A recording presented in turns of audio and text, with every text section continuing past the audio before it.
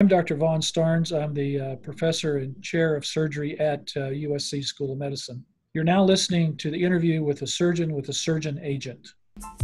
On this episode of Interview with the Surgeon, we welcome Dr. Vaughn Starnes, Chair of the Department of Surgery at USC. As a founding executive director of the USC Cardiovascular Thoracic Institute, Dr. Starnes has built an interdisciplinary powerhouse comprised of clinicians and basic scientists who are exploring better and more innovative ways of treating heart disease. Under his leadership, USC surgeons have conducted more than 15,000 open heart surgeries to repair and replace valves or correct coronary artery bypasses, and more than 10,000 surgeries for disease of the lungs, esophagus, and chest wall. Dr. Starnes pioneered the living-related double lumbar lung transplant in 1993. He and his surgical team also performed Southern California's first robotic heart operation in 2001 as part of the clinical trial evaluating the use of a remote surgical system. In 2019, Dr. Starnes served as the 100th president of the American Association for Thoracic Surgery. Hello, everyone, and thank you for joining Interview with the Surgeon. Today, we welcome Dr. Vaughn Starnes, Chair of Surgery at USC. Doc, how are we doing today? We're doing great, Matthew. How are you? Doing good. Thank you for being with us. So let's just jump right into it. What were your goals and aspirations during your residency, and how did those change during your fellowship? Well, in my residency program, I was just wanting to be the very best surgeon I could be. So I really honed my skills, not only my technical skills, but my base of knowledge, and hoping that would in turn lead me to an excellent fellowship in cardiothoracic surgery, which was my ultimate goal. When I trained, you had to do 6-7 years of general surgery before you could apply to a fellowship. Of course, that has changed today.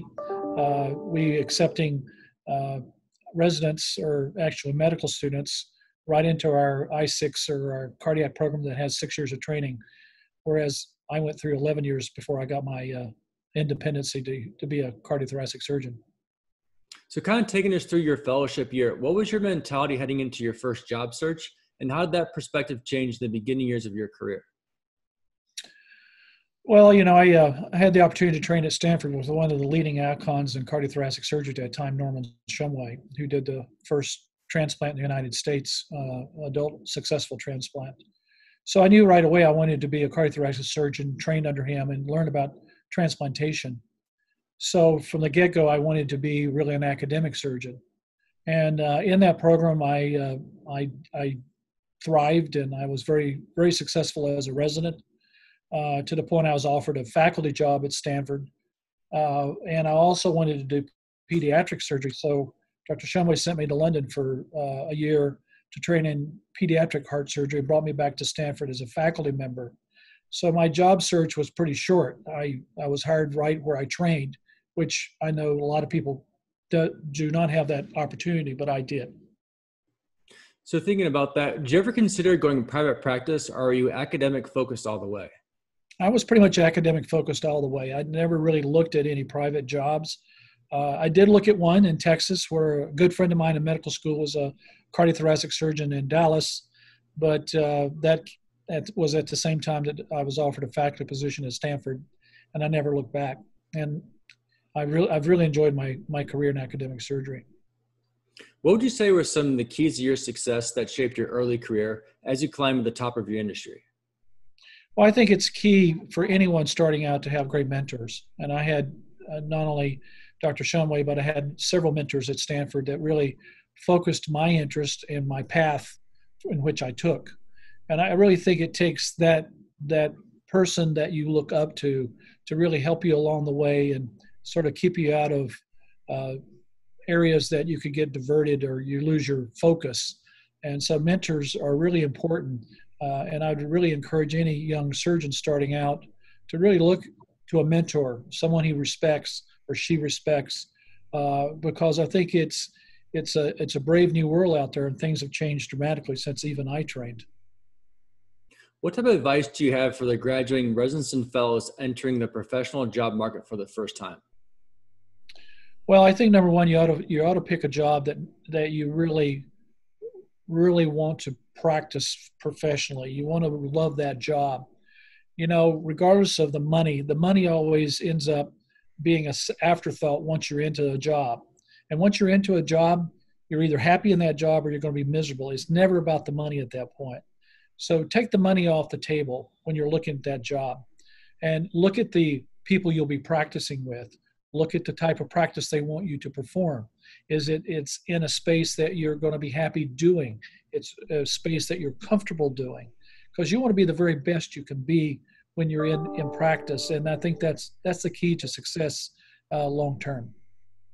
Seeing that a lot of these annual conferences are being done virtually or online this year, what advice do you have for the graduating class regarding their networking and outreaching process? Well, I think it's even more important now, Matthew, because as you say, our annual meetings where we did a lot of interaction and a lot of networking are just not being held. But they are being held virtually, and I would encourage all of our residents to get on those virtual formats and sort of see who's out there, who's talking about areas of their interest, and actually pick up the phone and call them. No one's going to not take your call, because we're all interested in all the young surgeons coming through now. And we know it's a difficult time, and we'll go out of our way to help anybody that reaches out to us. Can you talk about your involvement with the American Association of Thoracic Surgery? Yeah, that was sort of the if you would, the pinnacle of my career. You know, it's sort of is the top job that you can get as a cardiothoracic surgeon in academics. It was a very nice honor, because it's really bestowed on you by your colleagues who say to you, we've respected all the things that you've done in practice. We think you're one of the leading cardiothoracic surgeons in our country, if not internationally. And you get the opportunity to lead that organization and sort of set the pathway forward for young investigators and young physicians coming into the field. There's a human element to being a surgeon. All your experience and everything you've gone through, what advice would you have given your younger self when dealing with situations in the OR that don't come out as favorable as you'd like? Well, I think it comes back to your training. You have to assume that you've had the very best training possible, and you are as good as anyone else in dealing with this particular problem. You know, we're all going to have unfortunate cases, and you just got to believe you did everything that you possibly could, and that anyone in a similar circumstance would not have done anything differently. You got to have that confidence. Whatever you did for that patient was the very best that could have been given to that patient. And sometimes disease wins. The thing I would add, Matthew, is that it's so important with the limitations in training hours, 80-hour work week, that they really focus on getting the very best training they possibly can and stay focused. Because right now there's a lot of diversions. There's COVID, there's diversity and gender issues out there. There's a lot of social issues that are impacting residency training right now. And I think a resident really has to stay focused right now, because this is the most critical period of time that they're preparing for their future. And it's already been limited by the 80-hour work week, and now we got these other factors coming in. So even more so, stay focused. We hope you enjoyed this episode of Interview with the Surgeon. Until next time, stay focused and keep following your dreams.